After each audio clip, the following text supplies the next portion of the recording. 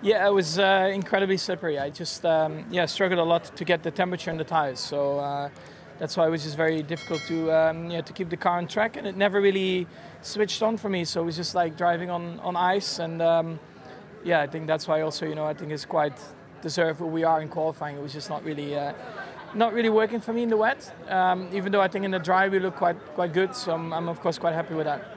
Even when it doesn't go exactly as planned, you're still P4, so opportunities tomorrow in the sprint. Yeah, for sure. I mean, it's not ideal to start on the inside here. There's a lot lower grip left to right with this like painted stuff on the tarmac.